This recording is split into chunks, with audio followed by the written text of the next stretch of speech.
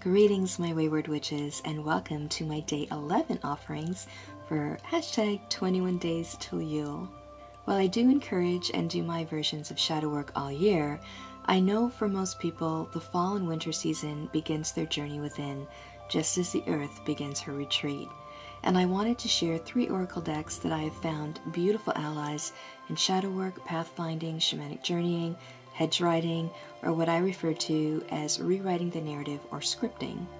I do need to start by saying while I purchased my first deck over 30 years ago, I am not a card reader at all. In fact, I generally work with the deck in what most would consider non-traditional ways. But I know a number of the members of my Patreon, Coven, and YouTube community are definitely beautifully versed in card slinging and wanted to do a quick flip through of the decks so you can get a feel for the imagery and energy that it may invoke within you. I will share a little write-up on the back of the boxes as well as some of the intro as I do the flip through and how I connect to them personally.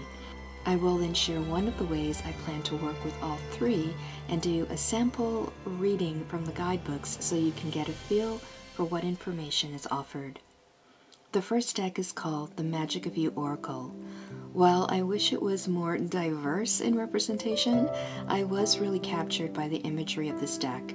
Since the guidebook is generally secondary for my purposes, it's the card's image that takes me on the journey. I generally use the guidebook for what I refer to as rewriting the narratives. The back of the box reads, "The magic of you oracle is what you turn to when you can't see the light at the end of the tunnel and must crawl through and light it yourself. Each oracle card is a unique key that unlocks a door to your hidden truths, and behind each door lies a message to light your way and guide you on your path. Light the fires of resilience, recovery, and rebirth in your life." The intro adds, "The cards invite contemplation and are a mirror of your soul so that you might know yourself more deeply and profoundly. Be open to this. You are worth more than a quick fix." I love that line. There is a magical aspect to each card in the offering of a corresponding ritual forged with witch's wisdom.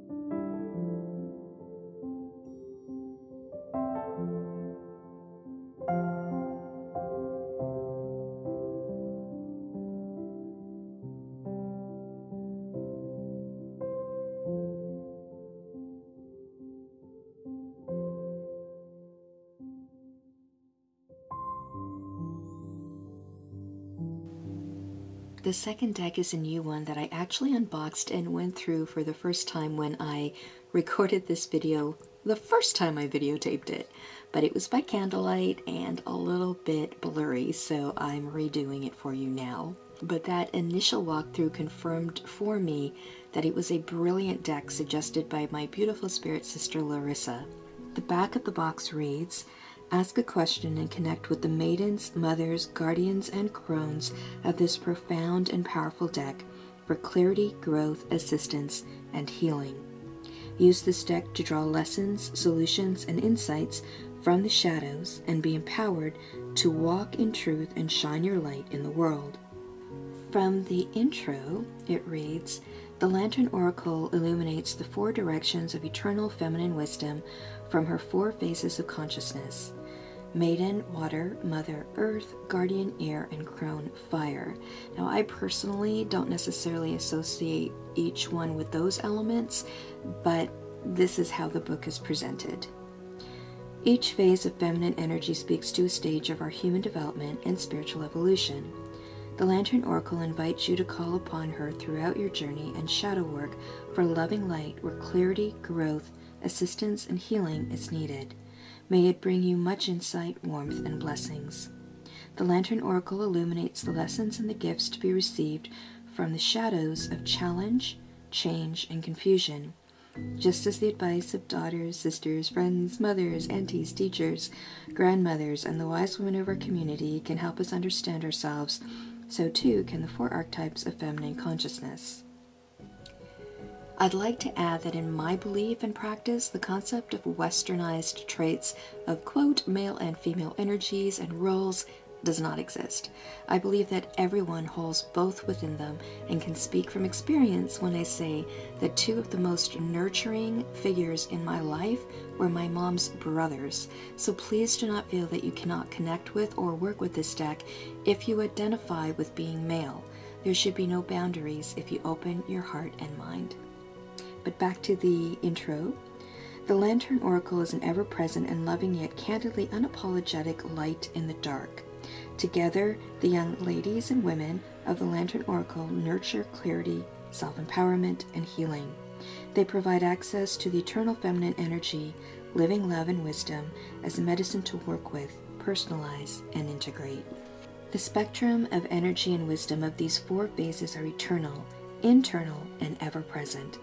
The insights are your birthright and are encoded within the pure source of universal consciousness that we are made of and ever connected to. The Lantern Oracle provides a way to access the spectrum of feminine energy and wisdom. I will add within all of us. Her message illuminates the eternal lessons, perspectives, and strengths of feminine experience throughout the phases of life. Their insights are gifts that can be used to transform challenges, confusion, and turmoil into growth, new directions, and blessings. The Lantern Oracle supports you in facing the crooked forks and crumbling cracks and the missing tracks in your paths with grace, courage, and confidence. She supports you to make choices according to your truth and to prioritize what feels most aligned and right for you in each moment. The Lantern Oracle is a love transmission that offers a safe space for you to work through what in your life needs to be brought into the light and to be transformed by it. The young ladies and women of the Lantern are here to accompany you with unconditional loving light through any shadows or shades of darkness. The cards provide a pathway to increase awareness, confidence, and optimal growth. The final deck I purchased solely for the artwork. This deck was brought to my attention by one of my online spirit ohana, my brother Ethan. For several years I was known as the Fireside Witch, and I used the artwork of A. Andrew Gonzalez as my avatar. Ethan came across a deck that not just featured all of Mr. Gonzalez's artwork, but the image on the front of the deck happened to be the one I used as my avatar, and the image on the back of the card, one of my soul DNA animals. But we'll talk more about that in a future episode. I'm generally not a fan of the guidebooks by Lana Fairchild, and for the most part, the cards that I was already working with in art form for journeying and had established dialogue with, I kept those meanings, but I am pleasantly surprised by the depth of her writings on the cards and the frequencies associated with a number of them. The back of the box reads, "You have a light within you, trust in that light and in your own courage. The light is strong enough to guide, support, and empower you to fulfill your sacred purpose of healing and soulful manifestation. White light holds all of the frequencies needed for healing ourselves, each other, and our planet, and all her precious creatures. It is divine medicine for the soul, empowering the heart, clarifying the mind, and awakening higher consciousness. This light is within you and all around you. You were born to be that light. The universe rallies to encourage, inspire, and embolden you to manifest your sacred destiny." A little from the guidebook intro. The White Light Oracle guides you into the luminous realm of the sacred in your heart treasure. It is that which brings light into your life. The sacred is precious to you. It matters enough that you are willing to devote yourself to it, even when that requires courage, sacrifice, and growth. The sacred generates inner warmth. It brings you joy. The sacred is a healing mirror that shows you the truth of your experience, which can include a compassionate reflection of your own suffering. It shows you how to heal. It inspires and protects you. What is sacred for your heart is unique to you, yet for every heart, The sacred is an experience of sublime love and deep meaning. The sacred can be denied and ignored at great personal cost to our well-being, yet it can never be lost or damaged. Without it, life becomes superficial, and we become disconnected, scattered, perhaps even depressed or driven and obsessed. Without connecting to the sacred, to the heart, we live from a false self. In such a state, it is not possible to be authentic with ourselves, yet alone with others. The sacred helps us remember who we are and shows us how to manifest our inner being. The sacred helps us remember who we are and shows us how to manifest our inner purpose. We can't know what our hearts truly want, who we are, or what we can offer to the world. We cannot live our true path and higher purpose if we don't know who we are.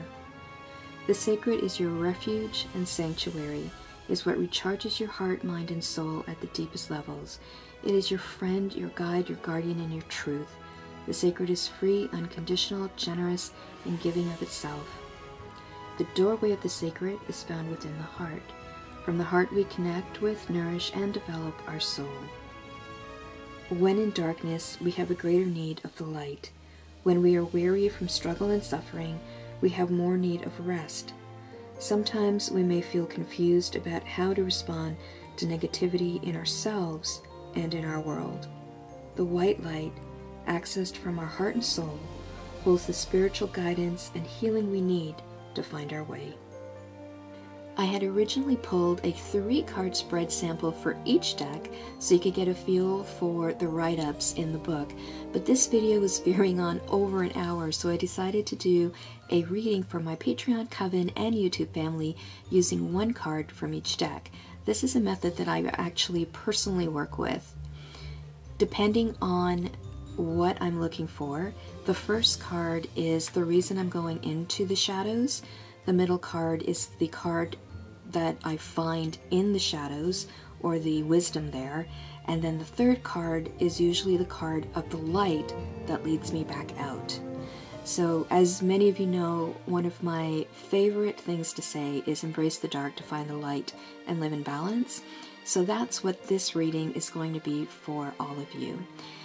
Once again, I'm leaving the interpretations up to you and will simply be reading from the guidebook.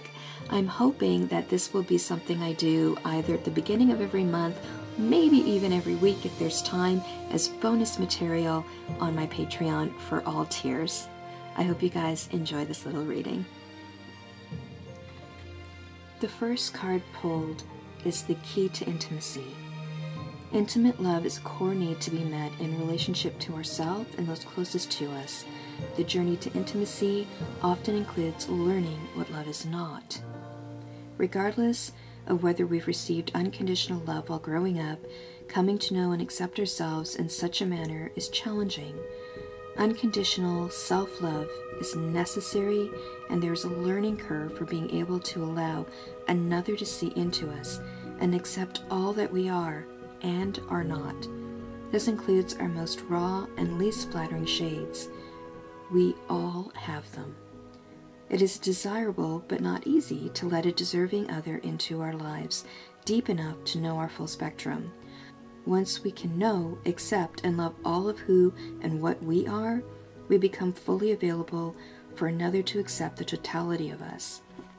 It also builds in us the strength and integrity to walk away from those who cannot genuinely respect or accept us, rather than internalize their judgment, rejection, or desire to change certain parts of us. Developing the capacity to honor and care for ourselves despite our flaws and shortcomings also equips us to hold a loving space for others without judgment, conditions, control, or petty rejection. The journey to self-intimacy further teaches us the value and beauty of our flaws. We learn to recognize any challenge that tests the intimate space we share with another as an opportunity to grow closer and stronger from working through it together. The purpose of obstacles is not to create distance or stop us, but to enrich, further connect, and expand us. Intimacy is as much about accepting each other's differences, struggles, and uniqueness as it is about respecting one another's boundaries. The key to intimacy with another leads to knowing, valuing, and supporting each other's paths. While it is necessary for our paths to parallel and be faced in the same direction, it is essential for them not to enmesh. Be careful to whom you trust the key to your heart. The featured mother wishes to remind you that pure love, respect, and integrity use what is uncovered to lift, support, protect, care about, and empower you. In any instance that a person should prove unworthy of the key that you have entrusted them with by using it for anything untoward, change the lock. I love that. It is never okay to have the sacred trust disrespected or abused. You always hold the right to take back your power. The same holds with you in regard to another's trust. Be equally honorable and respectful of how you treat any key given to you. Mother's message: to see into yourself with the eyes of love allows for another to see unconditionally into you too. Of equal importance is that in turn allows you to lovingly see others this way. I so want to comment, but this video is getting too long, so I'm going to move on to the next card. The Magic of You Oracle card happens to be one that's hard for me to pronounce, but it's card 25, a phenomenon. Be still and listen to the spirits. It is time to invite and commune with spirit guides and ancestors and consider their advice and guidance. The girl of Phenomenon has sacrificed one eye for inner sight as she bridges the world of life and death. She is surrounded by white lilies, the sacred flower of death. This indicates that your willingness and ability to be still and listen will reveal the beauty of your situation. The girl of Phenomenon's crown chakra and third eye are fused in a web of pearly branches that inspire peaceful contemplation. Do not fear the underworld. Instead, willingly descend into the darkness with grateful awareness that others who came before you have learned the lessons and answers you are seeking and are willing to share their insight and wisdom. The ritual that is listed for this one is the Dumb Supper, but I will leave that to you. And the light leading us back out of the shadows from the White Light Oracle Guide is Magnetism of Eros. Trust in what your heart yearns for without concern about how it will manifest. Take steps towards that which moves your heart. Reach out for what your soul wants and needs. Allow yourself to be vulnerable, for only then can you be truly held. That which appears out of reach or unavailable to you is closer than you realize. The magnetism of Eros is our soul's fascination with that which appears difficult and calls to us on a deep level. This soul-deep attraction inspires us to remain open, be passionate, and willing to engage with life, other people, and new, vitalizing pathways and practices that inspire us. It keeps us moving on our authentic life path, living by the call of the heart. This oracle indicates that your heart is being called to a particular path or way of life. It may not make logical sense, but to honor the call of the heart is to honor the need of the soul.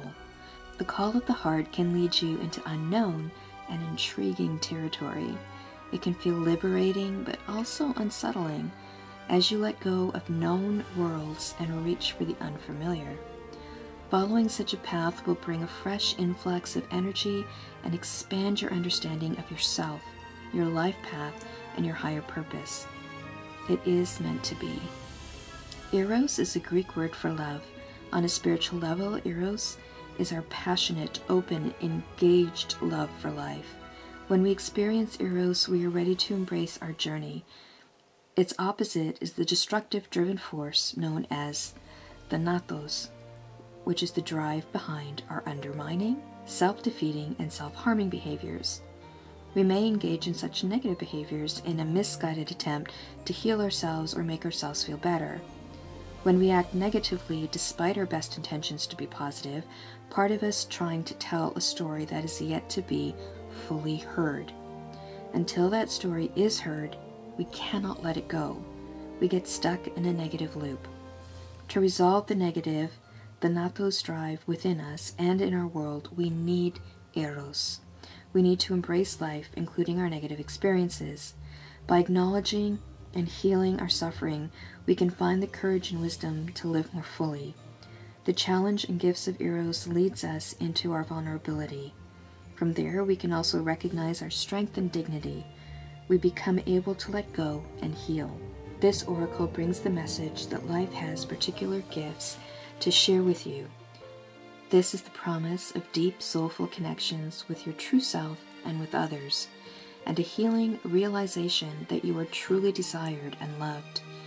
You are encouraged to explore new pathways, especially if you feel out of your depth and a bit vulnerable in doing so. More so if they involve personal healing. The oracle indicates a path is opening up for you. It may not be the easiest way forward, but when your heart leaps at the prospect of it, know something truly special is unfolding for you through that pathway. Trust where your heart is leading you. This is then followed by a healing process in the guidebook as well. One of the energies that a lot of the members of my coven and YouTubers and Instagrammers who've chatted with me in DMs is this need and this feeling of wanting to be seen, wanting to be heard, wanting the experiences that they've had to be recognized. And I think that last card speaks a lot to that. We can let go, but we have to have an acknowledgement of what we're letting go of. It has to be recognized, it has to be validated. At least that's my interpretation. Overall, the deck work really beautifully together. Sometimes I interchange the first two because they both are very beautiful going into shadow and finding voice in the shadow decks, in my humble opinion. If you have any of these decks, I would love to know your feels on them and how you work with them. If you have other decks you'd like to recommend for the winter season, please leave them in the comments below so that everybody else can benefit from your wisdom and knowledge as well. Thank you for joining me in this little, very long YouTube video on my winter oracle deck selections. I hope that you enjoyed it, and again, as always, embrace the dark to find the light and live in balance. Many blessings and much gratitude from me to you.